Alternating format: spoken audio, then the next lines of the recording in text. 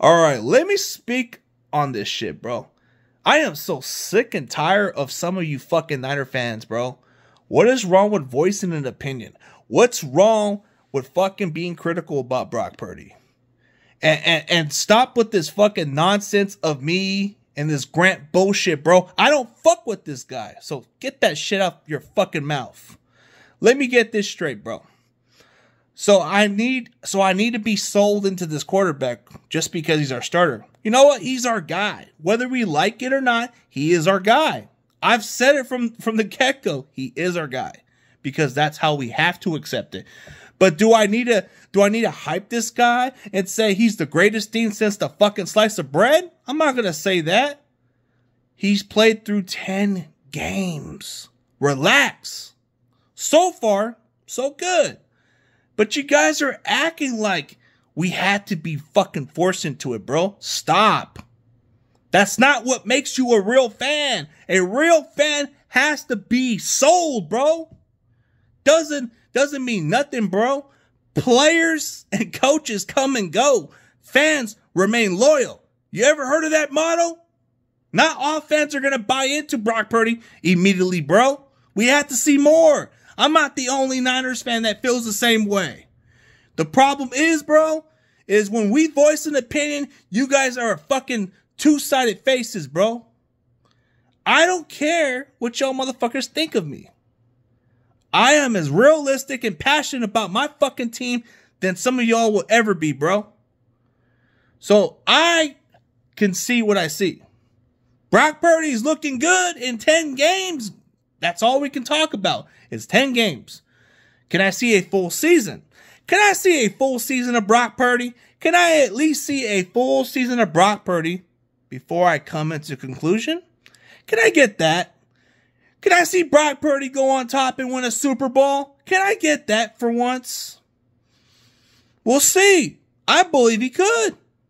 But the problem is, it's just being critical these days, bro. I don't get the part of what's wrong with being critical. It's what makes us real fans. You don't want to sugarcoat. You don't want to be a cookie cutter. You want to be a realistic fan where you see it as it is and not be into this fucking delusional homer shit, bro. Some of you guys are fucking brainwashed by this shit.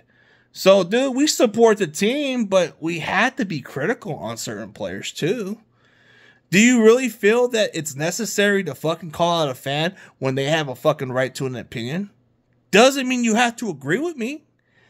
But I feel like some of you guys are just buying into this shit too soon, bro. If I'm drinking that shit, it looks sour to me. Maybe it'll get sweeter. Maybe the Kool-Aid will get sweeter once Brock Purdy starts to play more games and shows he is the real deal. And I think we'll get a lot of that sample size by the end of the season. I think by the end of the season, you'll get a conclusion through these games he's played, bro. He's going to play a lot of games. And then you're going to have a good evaluation of what he can be. But I feel like there's a lot of his game that he needs to improve on.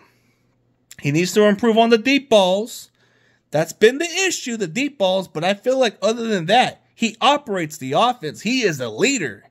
He may not be the biggest quarterback, but he plays with heart out there. I got to give him that. He played at Iowa State. Nobody's ever taken that program seriously, but he won 30 games. And he's won the most in school history. They haven't been shit since he left Iowa State. So I'm trying to be positive about this, but I have to see more out of this guy. Dude, 10 games is 10 games. That's not enough. That's like over that's over half a season, if I'm being honest. I still need to see a little bit more. Once I get the 17 game samples of what he is or going towards the end of the season, I'm going to grade Brock Purdy.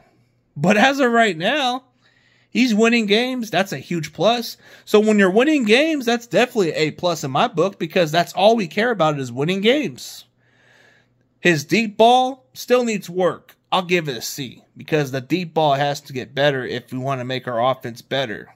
The accuracy, that's a huge plus. I'll give it an A because his accuracy is good enough to get the ball in these short passes.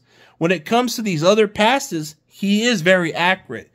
When it comes to leadership, that's a huge difference, bro. A big A plus because you need a guy like him to stand up in the huddle and let the players know.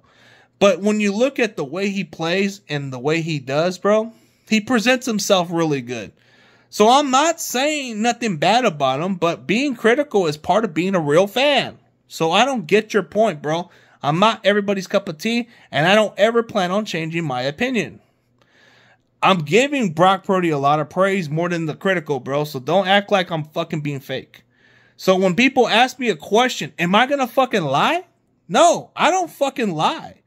So when somebody asks me, do I feel confident about Brock Purdy? I am not sure about Brock Purdy, but you want to question fanhood, bro? No, I want to see more Brock Purdy before I even come into that confidence, bro. The guy was a 7th-round draft pick. What can he be throughout his career? You know, we've seen a lot of quarterbacks, and you want to say this guy's the next Tom Brady. Pump the brakes. Let's see. I want to see. I'm pretty sure it's going to be a great story. It's going to be great on Walt Disney. But, man, pump the brakes a little bit, man. All I'm asking, bro, is let's just pump the brakes a little bit. Let's take it one game at a time. Let's take the full season with Brock Purdy. If he can actually start proving that he's not like one of those guys, then I'm good with him. But y'all got to pump the brakes.